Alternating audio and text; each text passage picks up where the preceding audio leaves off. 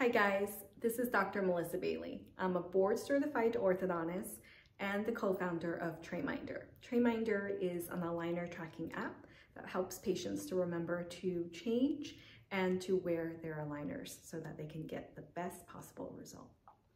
In today's episode, I'm going to talk about why it's important to treat both the top and bottom teeth at the same time, rather than just going through orthodontic treatment to address the alignment concerns on the bottom, but not the top, or vice versa. A lot of patients that are considering orthodontics, they notice more crowding on their bottom teeth. And that's pretty common. And patients want to know when they come in for a new consultation whether they should just align their bottom teeth. And the premise is that they think that just by aligning their bottom teeth but not the top teeth, it will save perhaps time and or money, or both, and that's a good thing. I often tell patients that it's not a great idea, and here's why. When you only align the bottom teeth, let's say, you are limiting the amount of full movement that could be expressed because the top teeth are static. The top teeth can't move. And so if there's a movement that you need to do on some teeth on the bottom, you may not be able to move it 100% because the top teeth, they are in the way. Now, when we think about orthodontic treatment, we want to make sure that the teeth are straight and look good, but the other really important aspect of orthodontics is that you need to have a good bite. What is a bite anyway?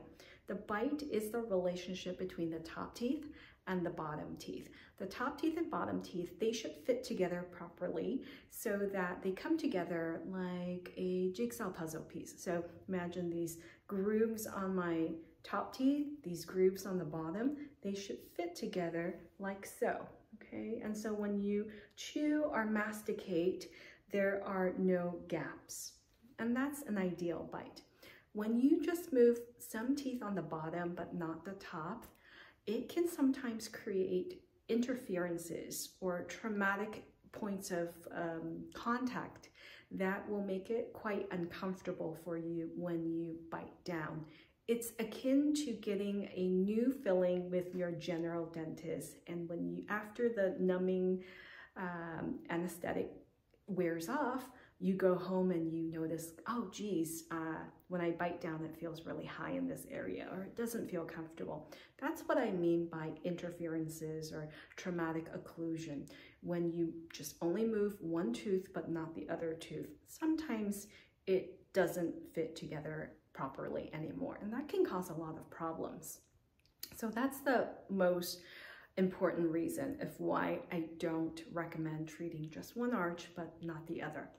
The second important aspect to consider is that when patients go through orthodontic treatment, they start to see a metamorphosis of their bottom teeth. Let's say it's starting to get straight.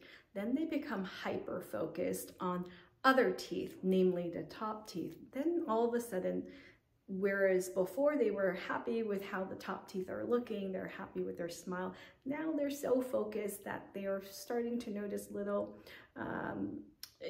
imperfections, small rotations or things like that on the top. And now they want to go back and align their top teeth.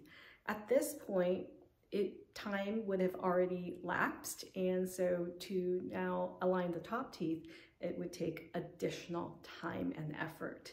And so it's not the most efficient way to do it. So I always recommend aligning teeth top and bottom at the same time. And you guys know that I love analogies. So I thought about an analogy that I can tell you that can hit that point home. Think about two people that are in a relationship. They are going through life doing exactly the same thing and they're in harmony with each other. But one day, one person decides that they are going to improve themselves. They are going to start taking a class to learn a new hobby. Maybe they are starting a new exercise and diet routine to lose some weight or to gain some muscle mass. The other partner is still doing exactly the same thing. So as you can imagine, with one partner changing and improving and the other one still staying static, that could create some friction between the two people, because all of a sudden they are no longer kind of going through life in parallel. There are some areas in which maybe their the new lifestyle and the old lifestyle doesn't quite mesh together, and that can create some tension and friction. So it's best when both partners decide to improve or change together so that they can grow together and improve. So that's kind of my thought process in terms of one arch treatment versus the whole mouth. I hope that this video has been helpful for you. In summary, I just like to say that if you are considering orthodontic treatment, go in for an initial consultation and listen to the orthodontist and ask questions and see, why it would be important to treat just, one arch versus two arches. What's the price difference? Ask those questions so that you can be an informed patient. Well, I hope that you've enjoyed this video. Please give it a thumbs up if you like it and subscribe to the TrayMinder channel. I hope to see you next time. Bye-bye.